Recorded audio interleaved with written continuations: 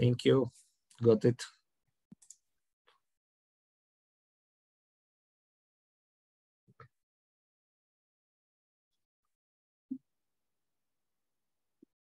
Gennady, your name in the meeting looks like a unit. What do you mean? GGM. No, I'm talking about. Okay. Okay. So just to puzzle people from the beginning. Yes, but you know, GGM, I probably appeared automatically from my email, but actually I puzzled why it's double G. So because why know why G I know, M I know, but this inside is something created automatically without my knowledge and permission to correct. Well, maybe I'll just do a brief introduction, Gennady, and then we'll proceed. And thank you for everyone for attending. And I see more people coming on even as we speak. But it's a real pleasure today to introduce Professor Gennady Mishuris.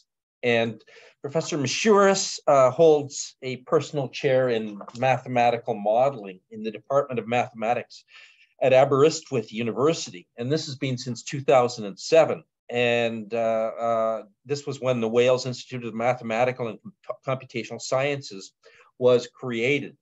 And in 1982, he graduated from Leningrad State University, and that's where he completed his PhD in 1985. And then he worked in the USSR before moving to Poland in 1993. And there he defended his habilitation degree in Krakow University, and this was in 1999. And in fact, he has the distinguished honor of being awarded the Alexander von Humboldt Scholarship to do research in Germany. And he's also received the Leverhulme Trust Visiting Fellowship in the UK in 2004. And his recent research interests lie in various directions of applied mathematics and applications. And this includes matrix factorization, Wiener-Hopf technique, modeling dynamic fractures. And he is a fellow of the Learned Society of Wales and the Royal Society Wolfson Research Merit Award holder. So a great pleasure to introduce Professor Mishuris. Thank you very much, John. Thank you to you and to Alexei to allow me to speak at such an distinguished auditorium here, audience, and it's a great pleasure and honor for me. So the topic you see it here. This is a co-authored work with my former PhD students Daniel Peck and Gaspar Dafis, and Martin Dudko is my colleague from the rock field, because as you see later, this work was done on the support from the Welsh government Sir Cymru Industrial Fellowship. So the plan of my talk is here, as you can see it on the screen. So after introduction motivation, I will try to show preliminary result, what we could do with computation, then what we found and could highlight as a result of those simulations that suggest some averaging strategies for the upscaling and not homogenization, because this notion, in a sense, we can use homogenization techniques, but homogenization, this effective toughness as a material parameter doesn't exist. So then we verified our suggested averages and show some additional interesting effects, and we'll finish with discussion. So what I want to underline also that actually I will speak not mostly only about hydraulic fraction in the sense as an application of this theory, but in fact it's a general theory, so it's not related to any specific type of fracture. And second, I try to take off any of mathematical formula if possible, because it would have a lot of graphs and pictures, so it would be much more illustrative and would not be too boring for someone who doesn't like too much the formula. So first, I will using for the computation with my colleagues, I will use the solver, which is actually, I mean, solver, it's a good word, but it's not user-friendly. It's simply our own in-house build. So we call this AUUA, so the Swiss University Universal Algorithm. So for the reason, we started this work together with Professor Linkov, with working together with European projects with some other partners. I don't want to give the full details. So if someone interested, you can find this on the web. What was the project? It's finished in 2014.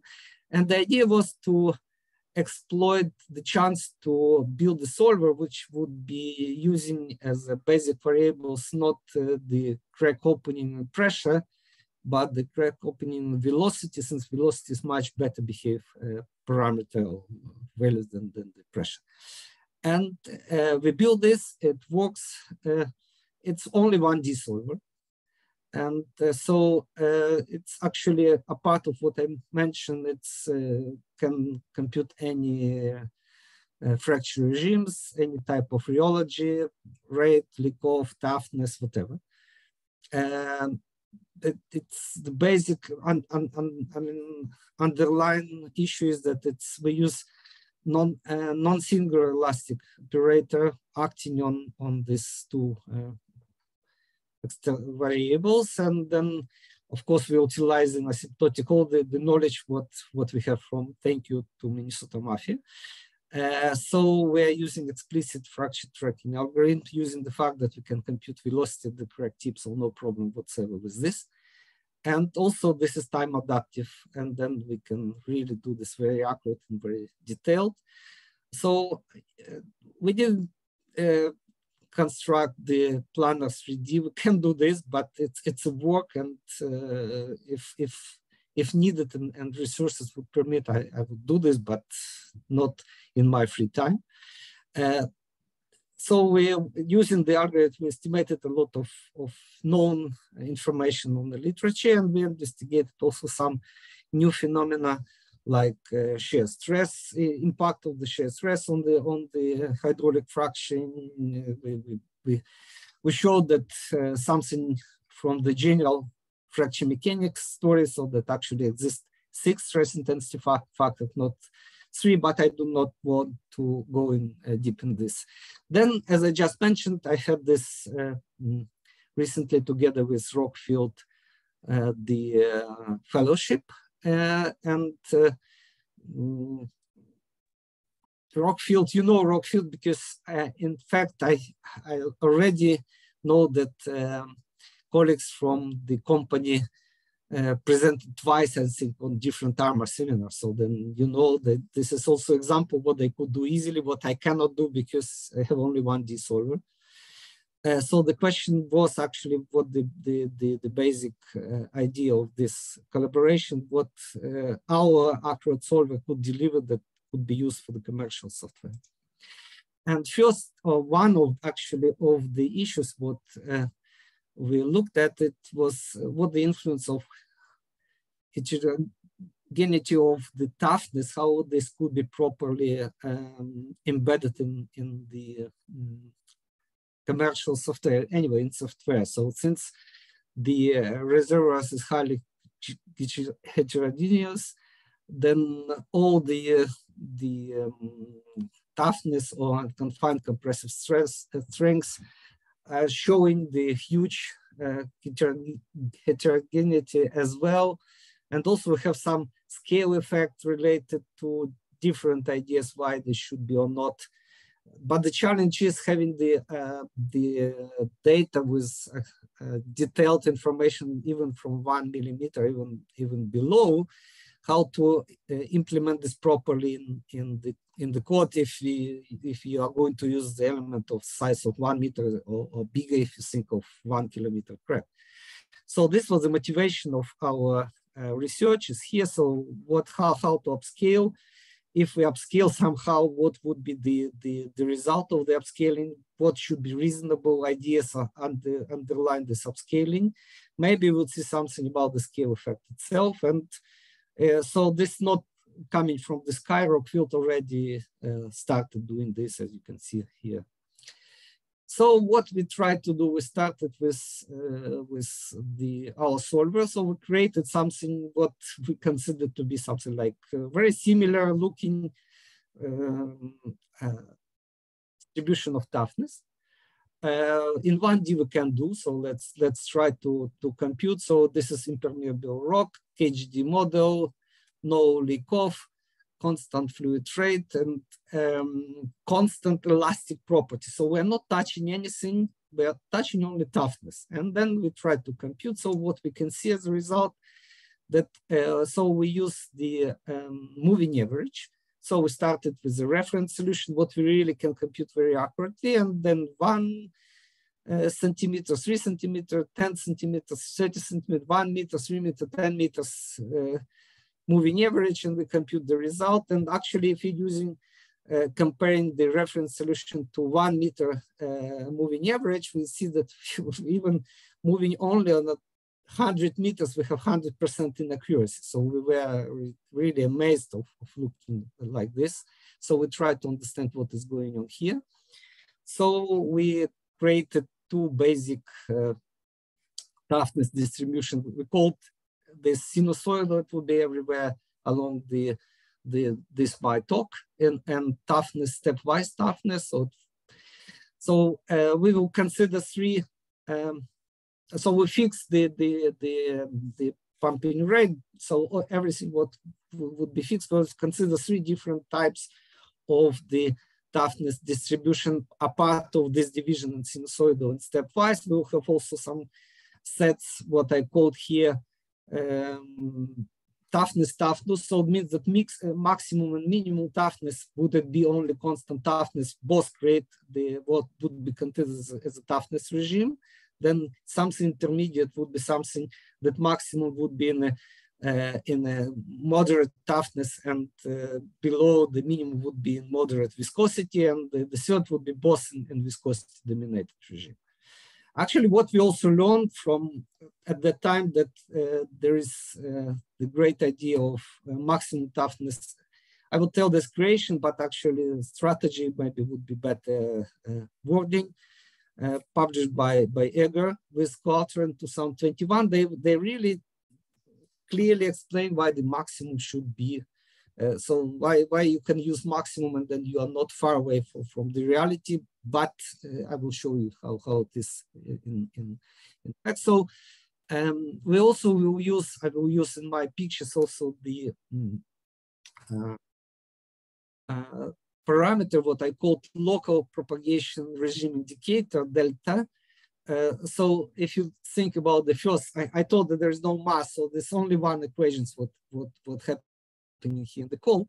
So this is invert operator. So we have the opening as a usually inverse operator acting on the pressure, but doing very small manipulations with the integration by parts. So you have actually 2 parts. So one is this integral operation acting on the gradient of pressure. Actually, this gradient of pressure, as you remember, actually, if you know the rheology, it's based on as I just mentioned, crack opening and fluid velocity.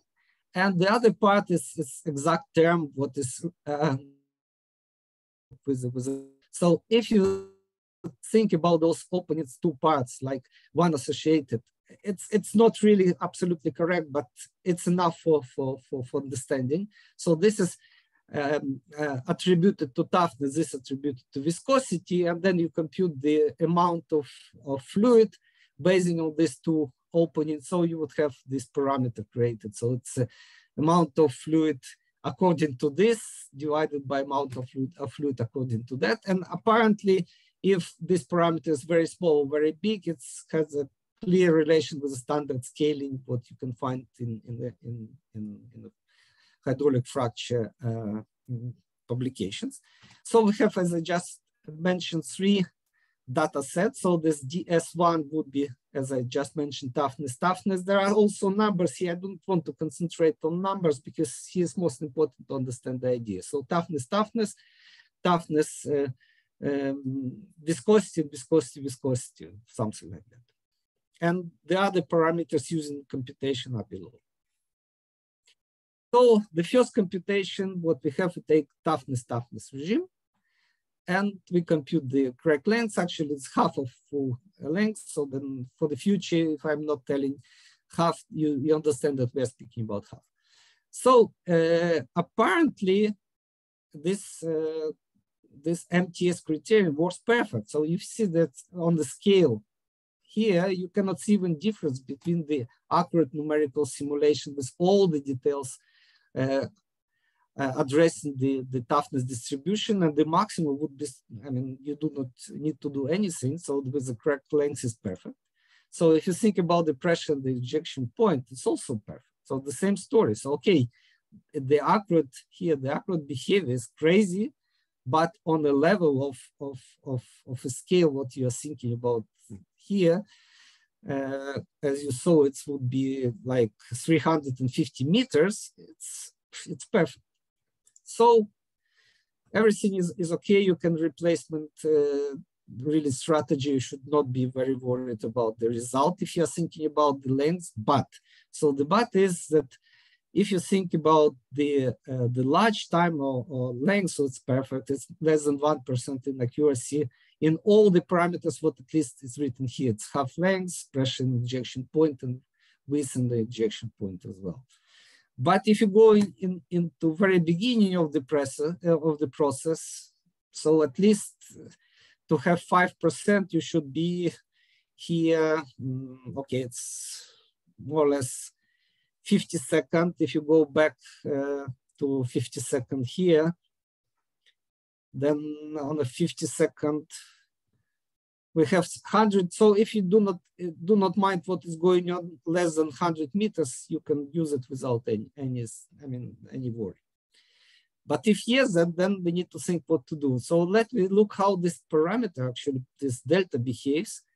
And what is interesting here that this delta doesn't want to sit between delta attributed to the maximum toughness and delta attributed to the minimum toughness, but actually we're shooting it at 5 times above and 10 times below.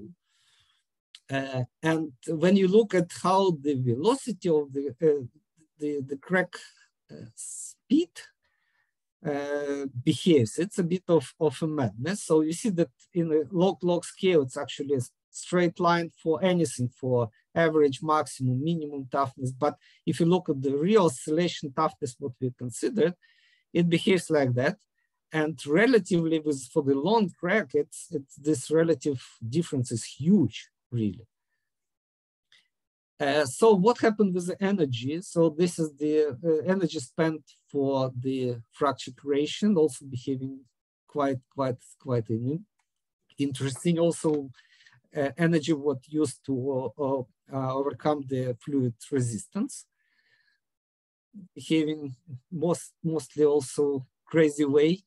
What is interesting is the accumulated elastic energy here, because it's actually not only accumulating, but also giving the energy back. And this is really important in that type of propagation. This is one of the most important issues here, that in fact, the crack is moved not only by the pumped fluid from inside, but time to time is more actually affected by the energy, elastic and energy accumulated by the solid.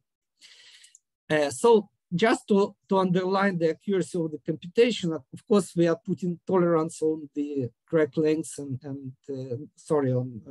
on the opening and the velocity. But as you can see, how the balance condition is satisfied, what is actually secondary value, a secondary issue in the post-processing, in a sense, it's unbelievable nice. So this accuracy, you can really believe what we are seeing here, what we are computing here. So, okay, let's go then to the case when we have the viscosity regime. So it's another issue. Now the difference between the maximum and the minimum, that's so small that something what is going on in between this doesn't care. So you have the result that you can use any of the strategy for the computation. What is quite clear, because you have the viscosity dominator, why you think the toughness should that much influence the story. And then you are inside the 5% inaccuracy on the all time of your process. Of course, at the end, it would be even better, near 1%, but even better. Actually, what is interesting that always the computation for stepwise is much closer to MTS than computation for the sinusoid. And what is also interesting here that, as you can see, the delta, this local indicator, actually practically sitting between the maximum and minimum, a bit overshooting the maximum, but not much. But the velocity is still behaving very strangely. So if you, okay, it's very small velocity for the long crack, it would be really, I mean, something like 1/10 of the meter per second, but as you see, the relative difference between the maximum and minimum instantaneous speed is huge still. Even for the viscosity dominated regime for maximum and minimum, we still have really huge influence of this heterogeneity.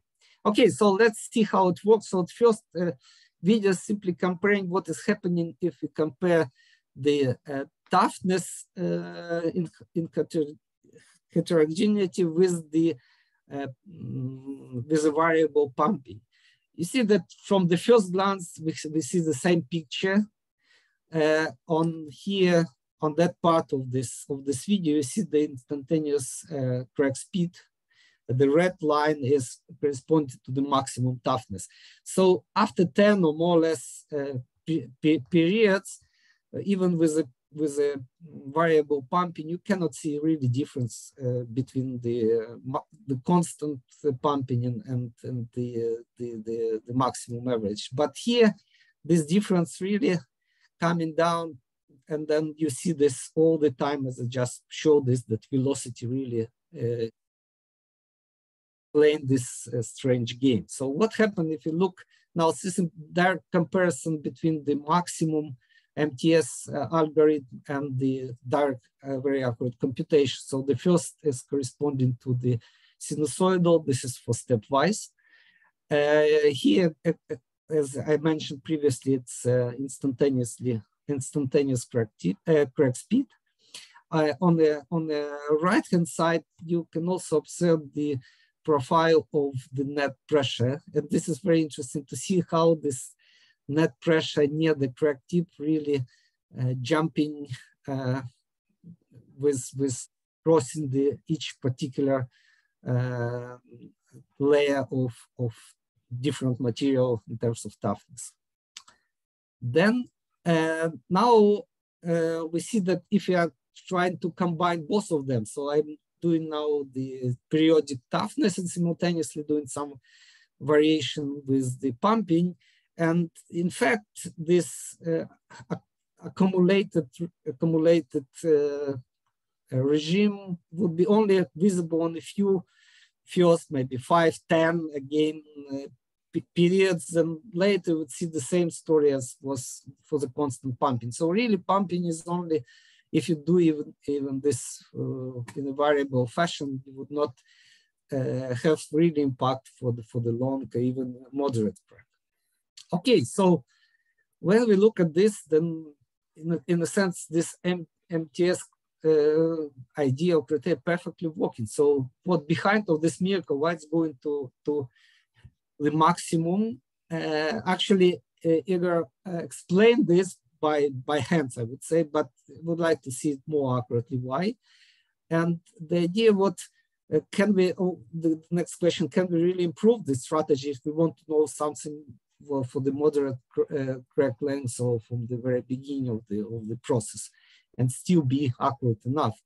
So the idea come to my mind was, let me sit on the crack tip and observe the things around us. Things around us, I mean the toughness.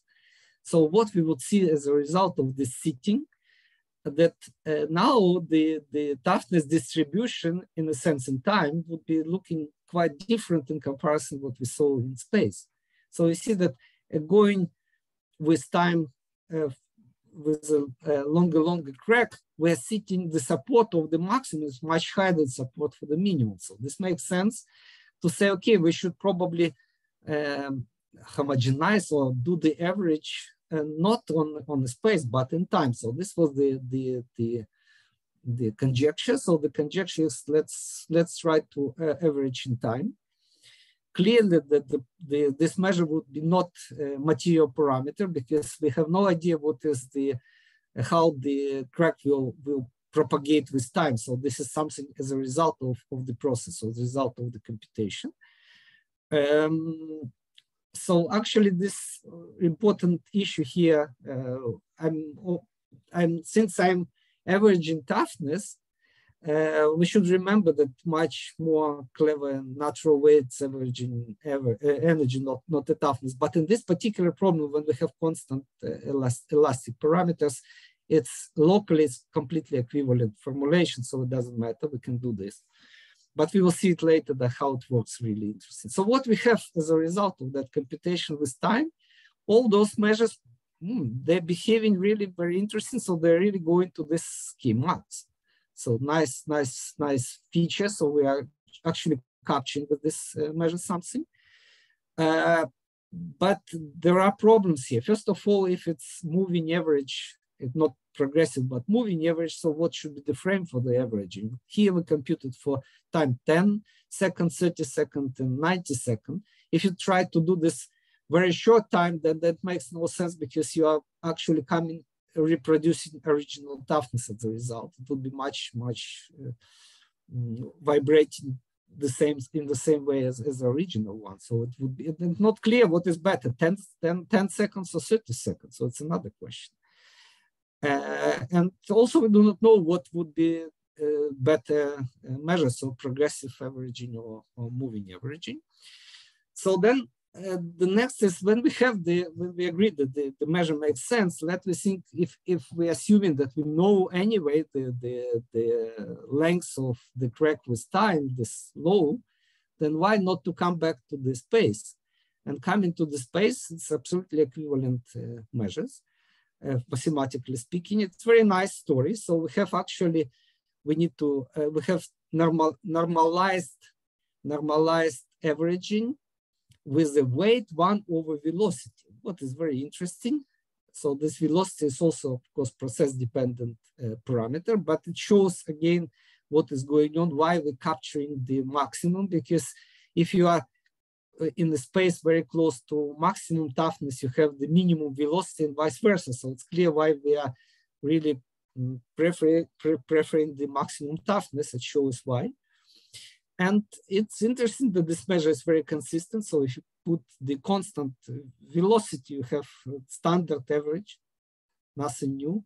And if you consider constant toughness, you simply reconstruct the same constant toughness. Very nice. So if you start now computing this measure, depending on space, not on time, we see that it's from the beginning of the process. You see this on the comparison of the real distribution of the toughness here and there. Interesting. So it's very promising. It's going up.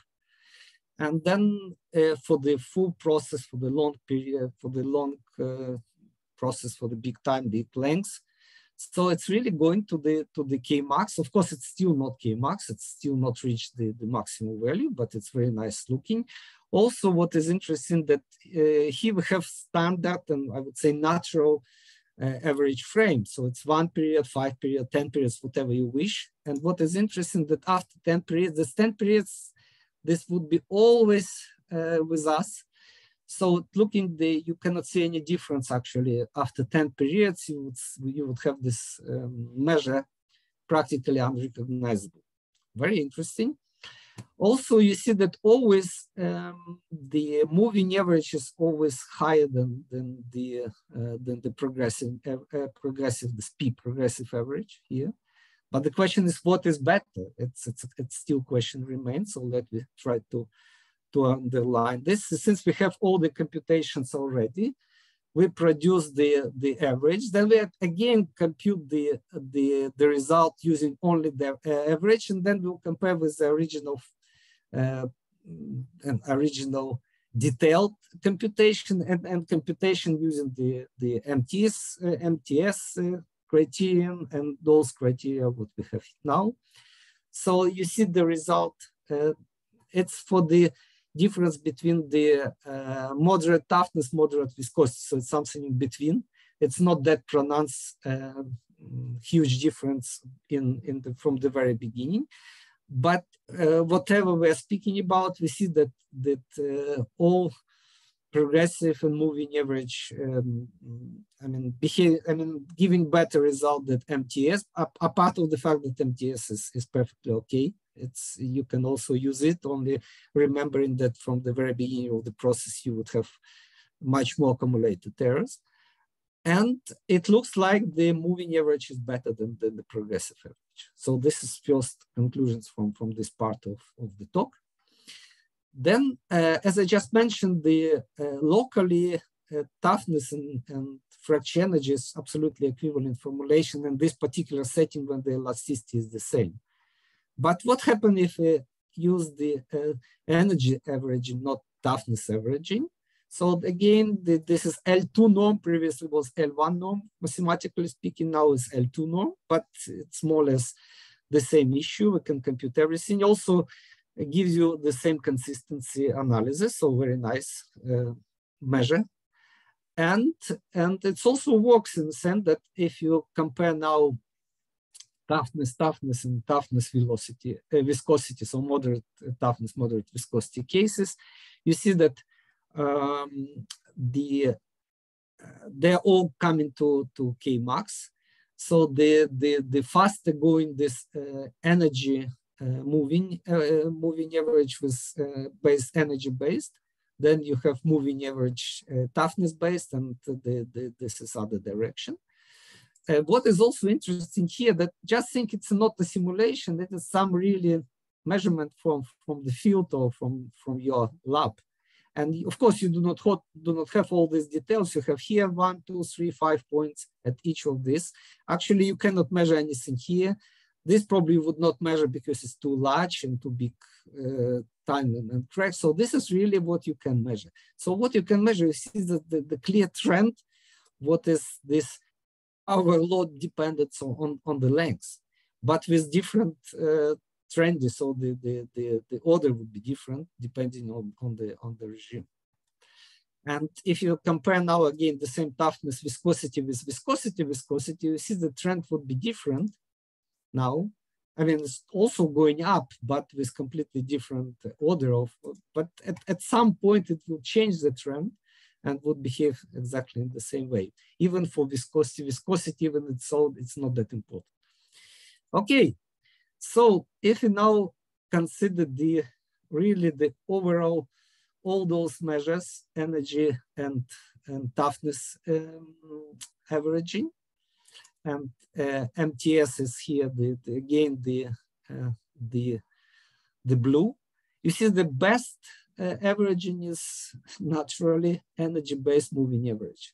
Very interesting. It's appeared from the case where the locally both averaging are both criteria or both fracture criteria, they are equivalent, but when you're doing averaging, energy-based is going better. Okay, so then we do the other consistency check. So think about this. So, okay, we created now somehow we were able to create the average. We compute the result. So first we compute very accurately the whole process. Then we created the average.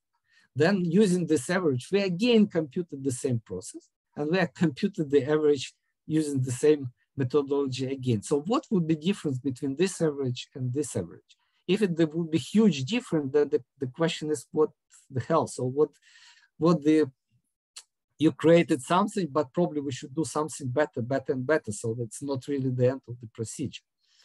So when you look at the result, it's simply a ratio of two progressive averaging, simply what would be the ratio between them. So the ratio between the moving averages after again this magic 10, more or less 10 periods become negligible. So this is again very good indication that this type of averaging is very good. because it's enough to do once, and then next time, you know, whatever you are doing, first time period, you should really take care about what is going on near the crack tip.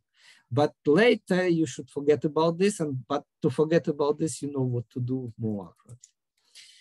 And the last consistency check is here. Simply, let's try to sweep the order of the layers. So then, if previously was first more tough and then the next was less tough, then we do this vice versa, and we compute the result.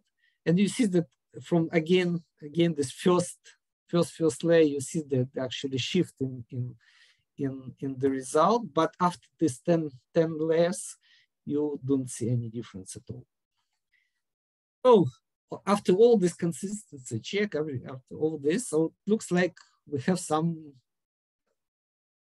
time to conclude. So what to conclude is, so we proposed some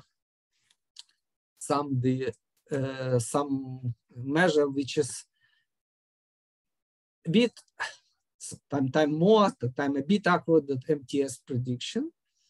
So progressive average gives better result from the very beginning, from first 1-2 layers, not more.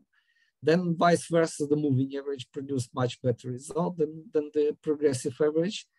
And moving average based on energy arguments is the best one. There is a huge but.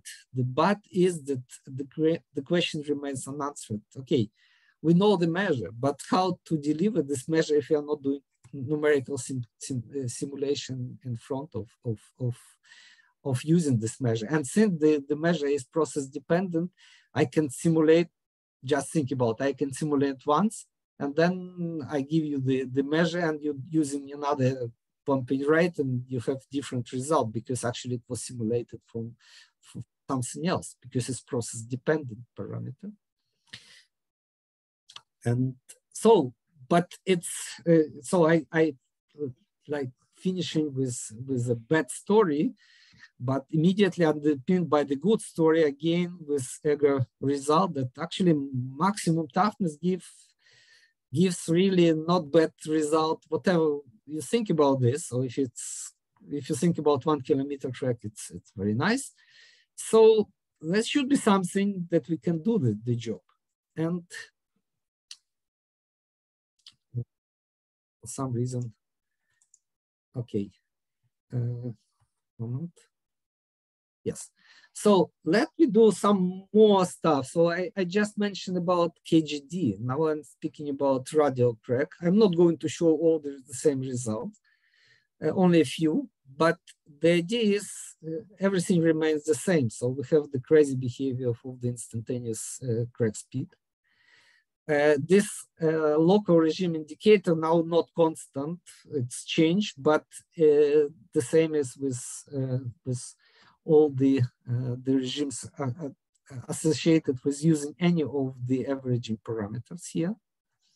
Actually, here I started I need probably to have few words telling what is 2P, 2M, 2C, 2L. So if you have moving average, you have starting from the point and finishing with the point, and the length of this average is 1 meter or whatever the period, or 10 periods as you wish.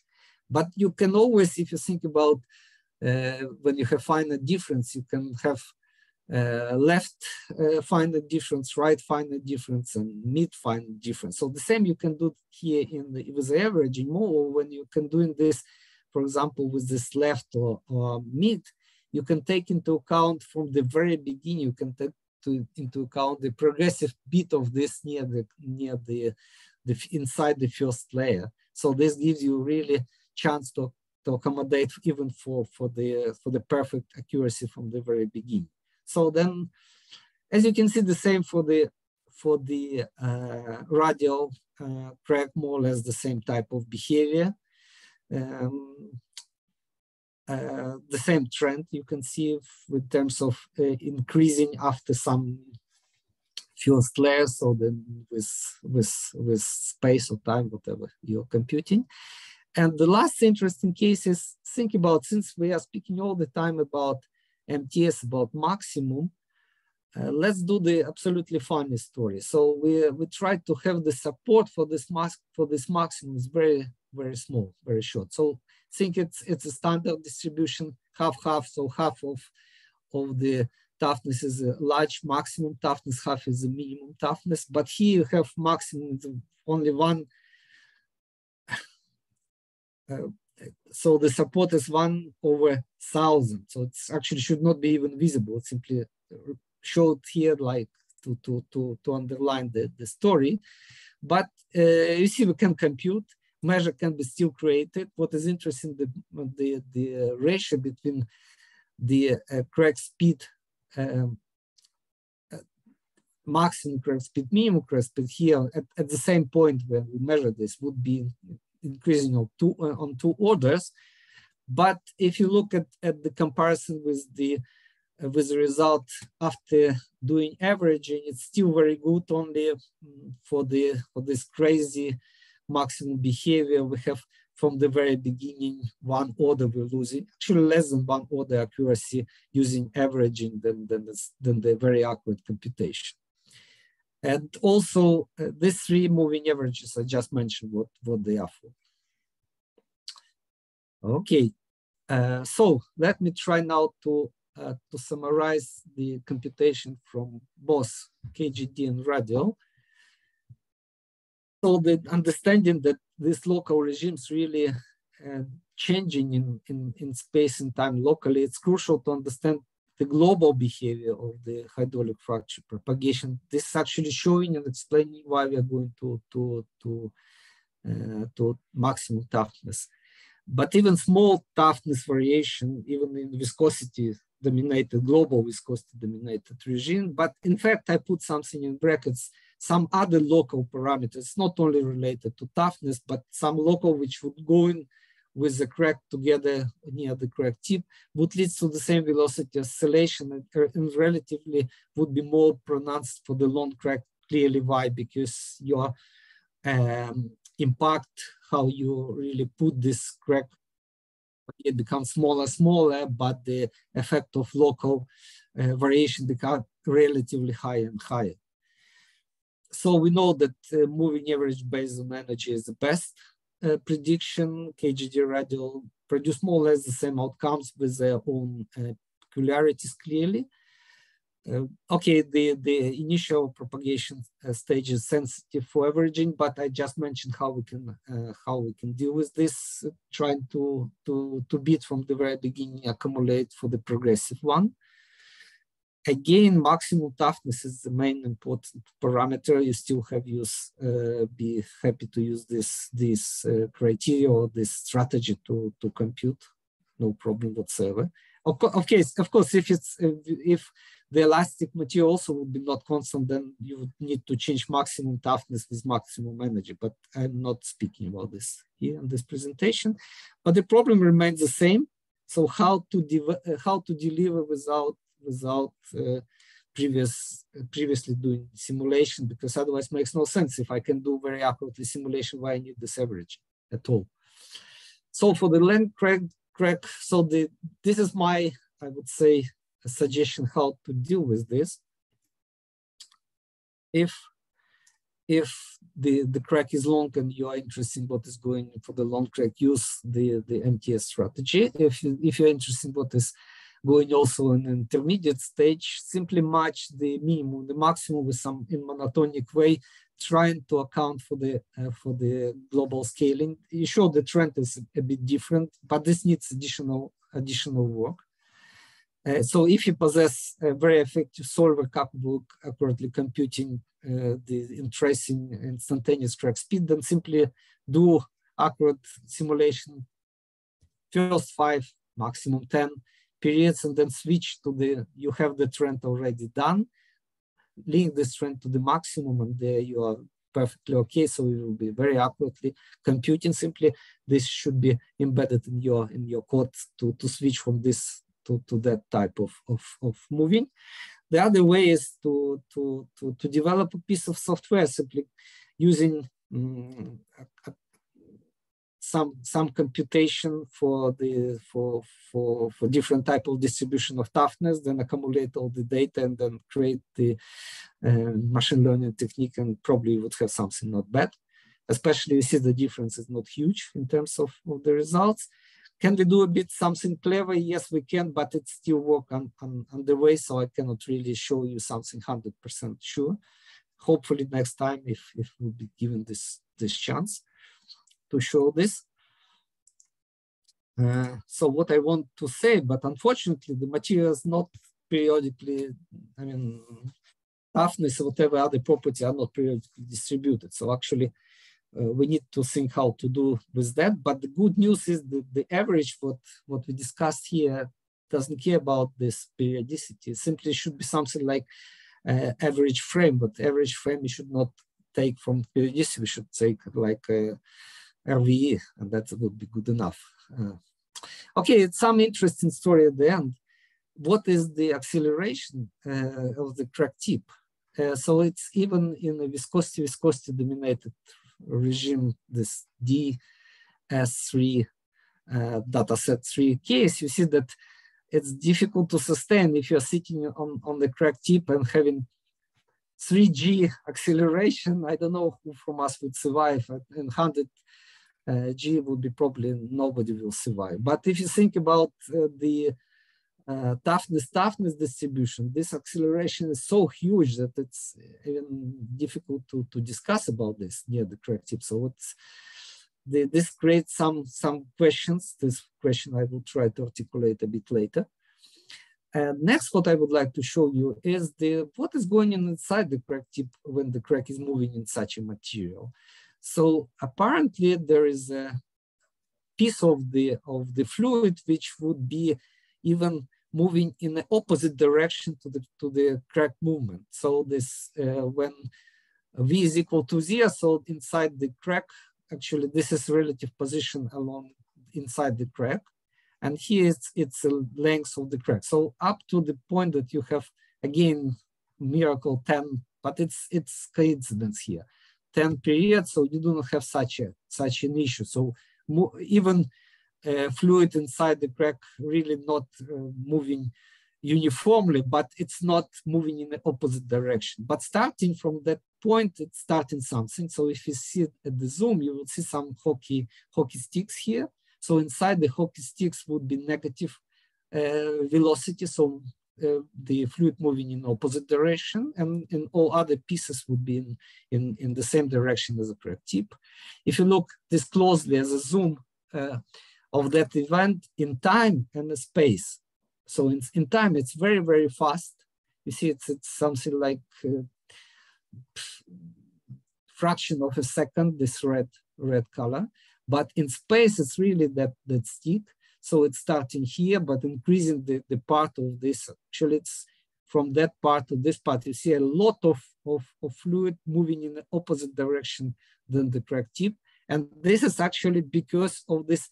You remember I mentioned about the energy, elastic energy accumulation by the solid. So when we have this energy given back from the solid to the process, it accumulates, it's move the crack tip faster, but simultaneously move some piece of fluid back inside the fracture. Okay, so what the questions arising from this last few slides? So what is this huge acceleration? Would it be somehow affect the energy balance? So another question, can we really not to take into account the inertia effects in this computation? Should we take them on a board or not? So this is question. We need to check if we try now to deal with this, but it needs also time and details. Then the other question is, if you think about the acoustic events, so then maybe they are associated with this strange movement of the crack, of the fluid inside the crack, and maybe if you recorded something, you maybe be able to indicate or to evaluate even the rock heterogeneity, and even to be more accurate about prediction where the crack tip is.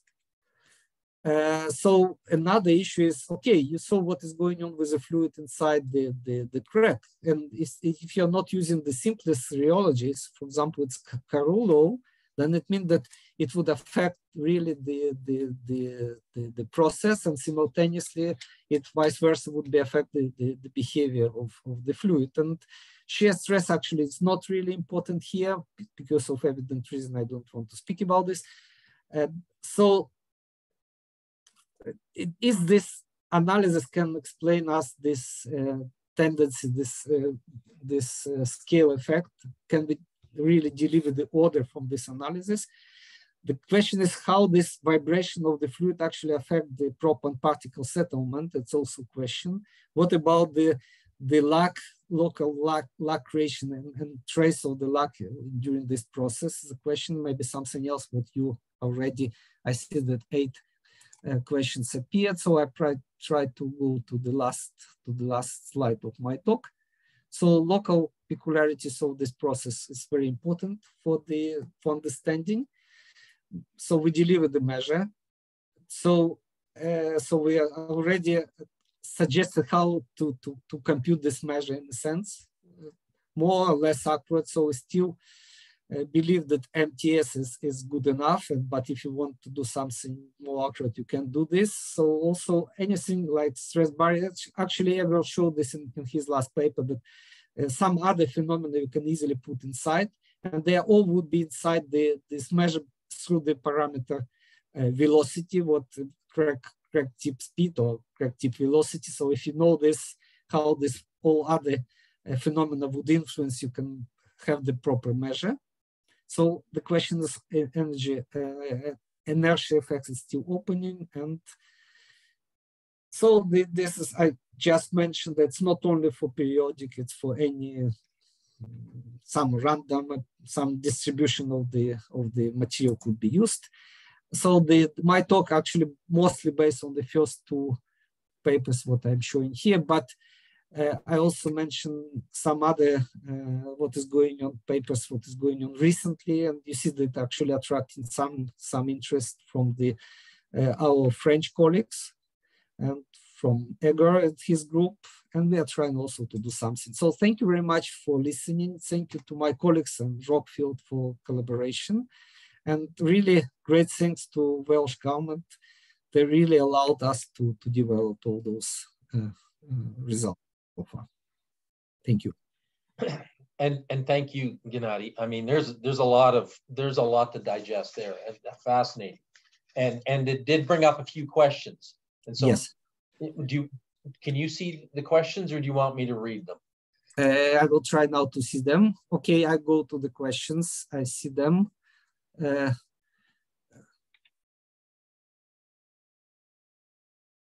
Okay, moment. Impermeable restrictions imposed. Can the velocity-based velocity handle? Yes, I already answered in the last that leak off, stress barriers, and so on. Everything could be embedded inside. So simply we started from that. So if you need one, would be easy.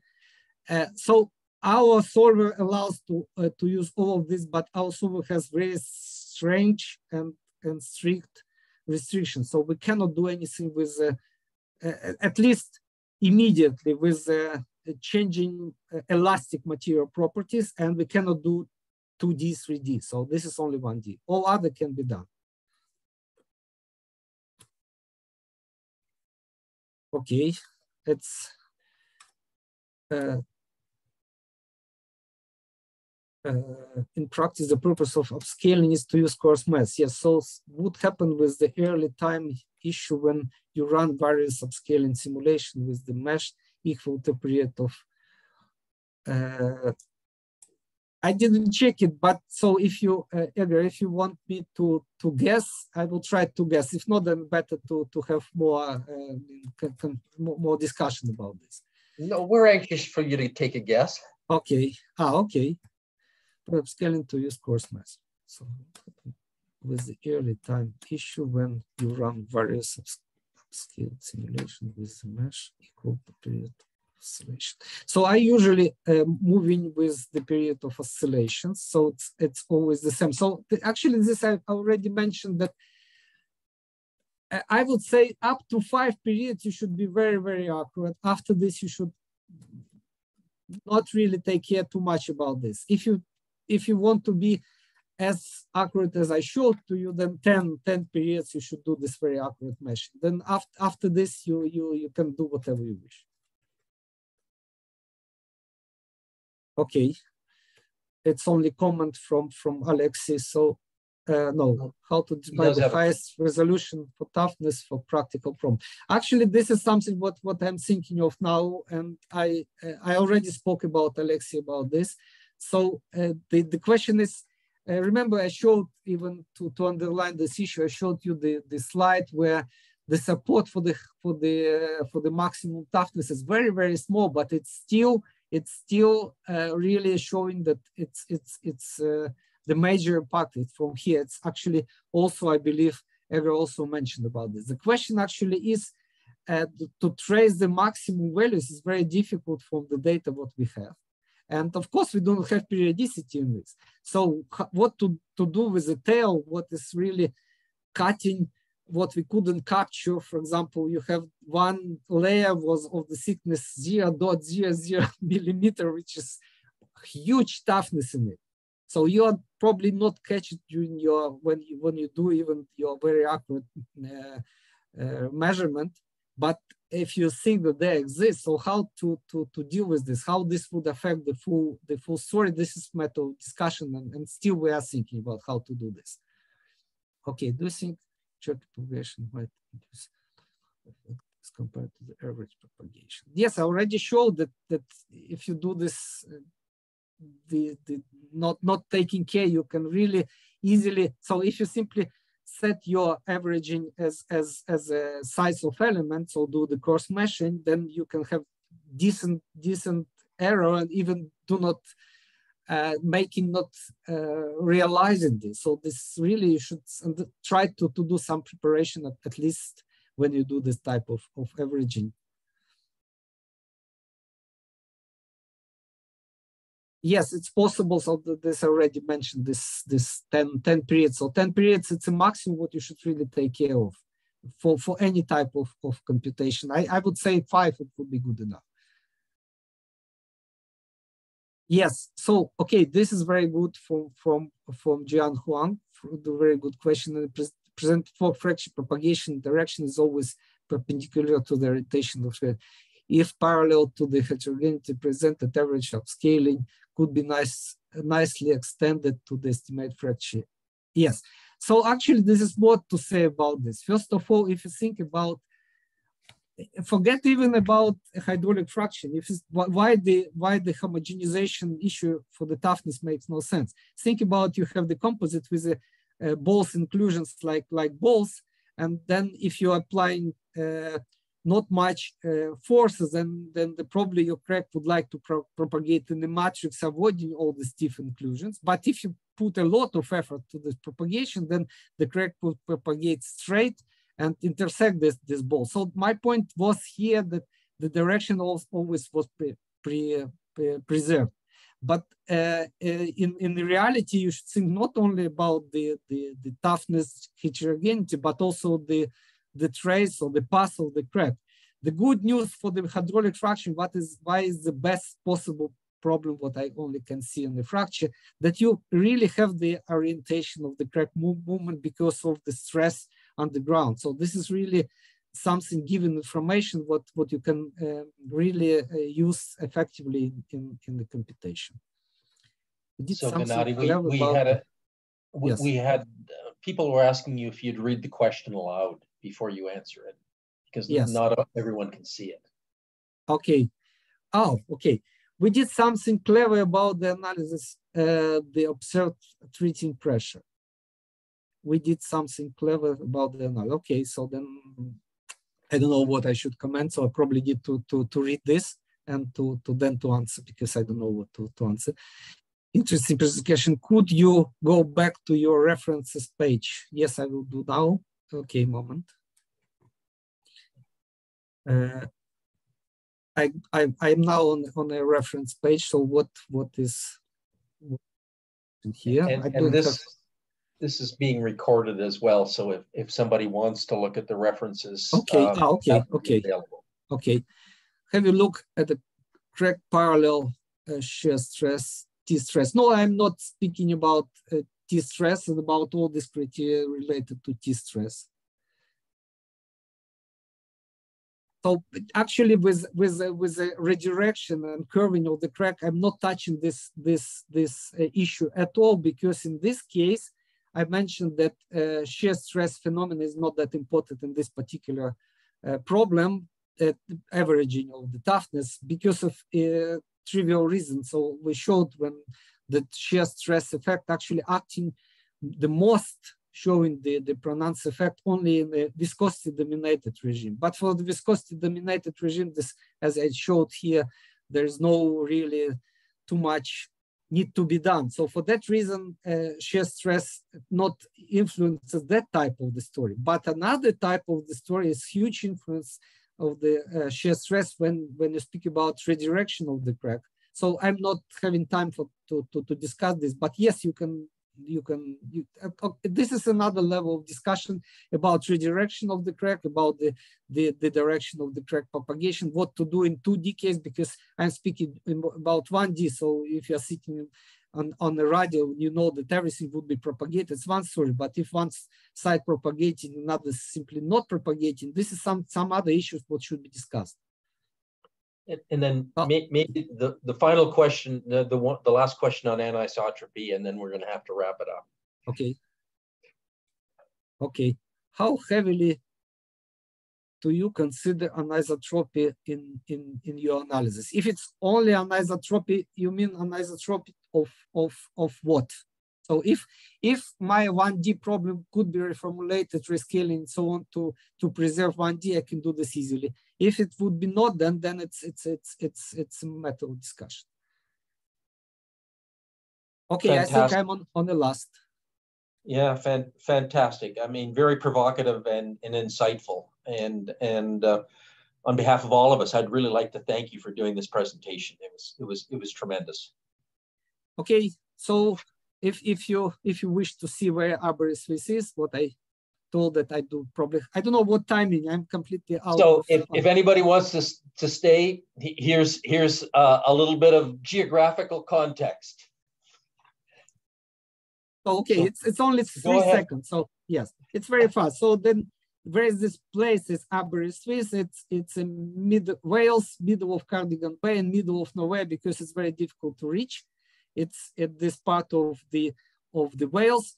So this is the town where the oldest Welsh university actually situated. It's in 2022 we celebrated 150th anniversary of the university. This is nice view from one of the top of the hills on the town. Then it's a night view of the town. You can have a nice drink. We have a lot of pubs here. We have also marine. So if you have your own yacht, if you're rich enough with oil and gas extraction in America, please, you're welcome to arrive, but be careful about the weather, because we have time to time something like that. Okay, so this is everything about geography and the weather forecast. Well, thank you again, and thanks everybody for attending. And if you have additional questions that come to mind, I'm sure Professor Mishuris would be happy to answer them directly. Yes, absolutely. I'm happy to answer any questions. So please direct them to me via our chairs, or directly. You can find my email. So then I'm happy to answer if I can. Thank you, everyone. Thank you. Thank you again.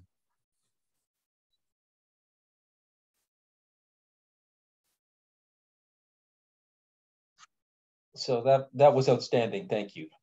Thank you, John. Thank you. Really, for me, a pleasure and honor to give a talk and such an audience. I hope it was provocative enough, and hope people would comment and hit me back. Well, you know, you really have me thinking, but you know, I'm always thinking about the inverse solution because we know so little about the formations as they actually exist, and what we can extract as back analysis is what really fascinates me. Yeah. So actually, I'm also very excited because we really can compute something what I believe nobody can compute. So we tried simply to extract from this as much as possible and to try to put it in something useful for you guys. I mean, for those who are using this. You know, and what blew my mind is that I had never calculated the accelerations. I mean, you know, 350 G. I mean, you know, what is going on here? Yes, but imagine it's 50,000 G. Can you imagine this? Well, of course, if you think in time, it would be a fraction of seconds.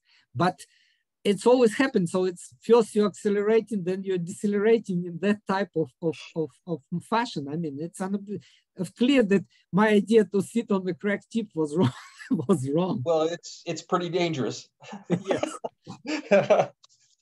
Anyways, thank you again, and a real pleasure to meet you and to listen to this talk. It was outstanding. Thank you very much.